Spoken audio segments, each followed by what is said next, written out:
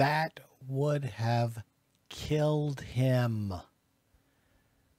The way the Batman's head, boom, right there, hits the underpass. Oh my God.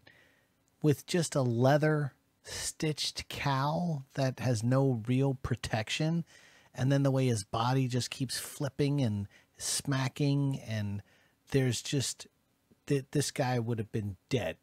Now, a lot of people are going to go, but it's a Batman movie. It's a comic book movie. Whoa, whoa, whoa, whoa, whoa, whoa. All they keep saying is this is the most realistic, grounded Batman we've ever seen. He would have been dead. Dead. Fight me on it.